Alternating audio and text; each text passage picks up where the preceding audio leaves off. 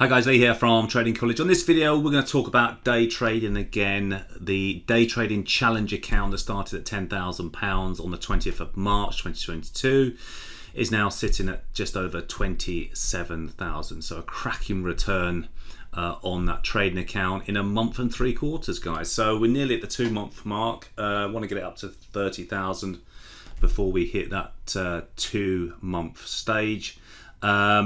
But on this video, we're going to talk about going to pinch some day trading profits. Okay, now what I want to show you, and I think this thing a lot of people actually neglect. Now I'm looking, as a day trader, I want to look at the daily time frame, because the daily time frame, most people are looking at the daily time frame as traders because it is the main, one of the main time frames. Okay, and so as a day trader, you could take advantage of areas of reversals from the day trading chart. And I think, you know, when I start with a new client day trading the markets, they feel as though you just got to trade off a 5-minute chart, and that is not the case. You are missing out on so many profits, easy profits, if you can combine a daily time frame and watch some key areas, simple key areas that I'm going to show you here.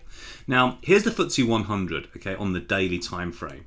Now, Pro Trading System has fired red to the downside. All right, so the bias as a day trader should be down in that case.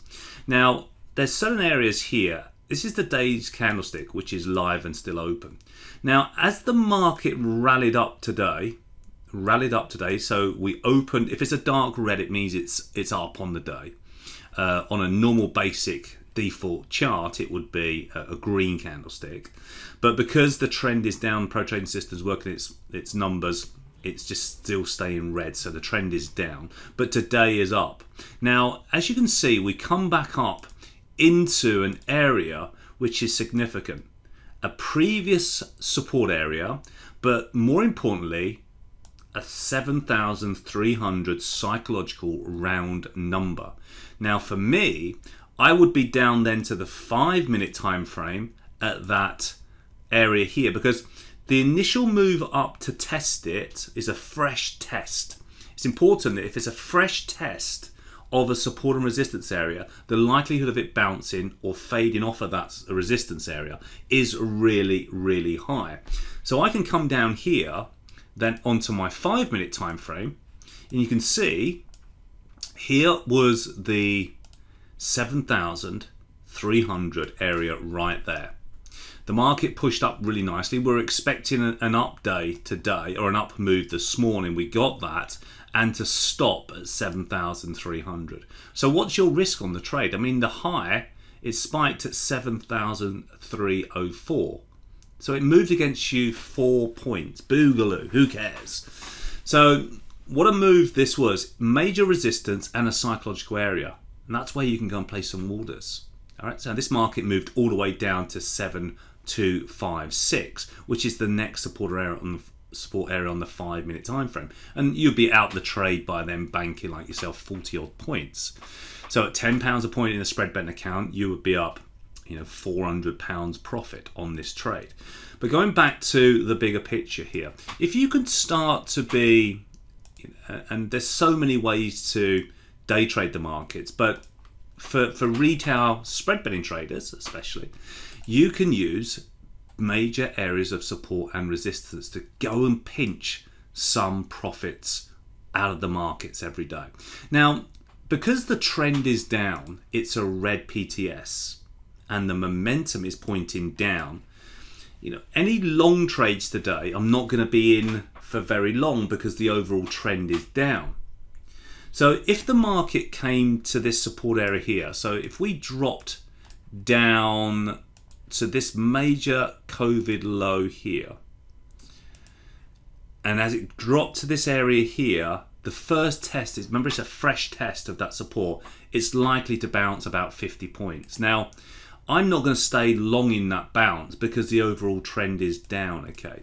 So because the overall trend is down, you're likely to get bigger profits if you go with the trend. But if you're going long into this area today, you want to literally look for a small profit and get in and manage the trade more actively. All right, so it's important that you know which side you're trading on. It's important that you know any of these rallies come into resistance. Like you can see lots of them here. There's another cluster of them there.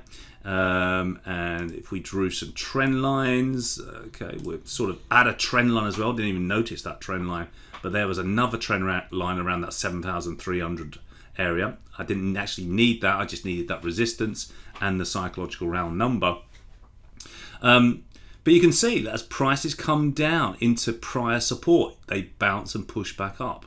Trend lines here across the rooftops. We push into a trend line. Now, the more times, and this is really important for you, the more times we touch a support area or a trend line in a short period of time, the likelihood it's going to break through that area, okay?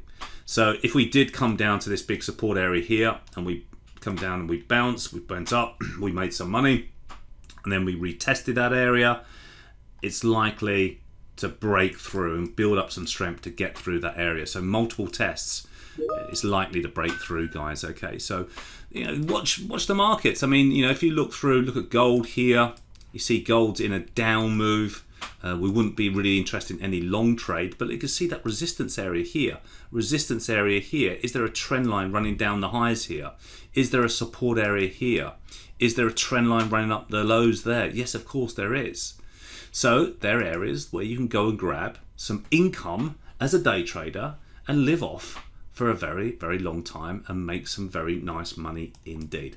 And a lot of this is part of the day trading challenge, but also the day trading strategies that we use at Trading College are absolutely incredible, doing very nicely indeed. Let's see if we can get that account up to 30,000 from a 10 grand account. Speak to you soon, guys. Take care.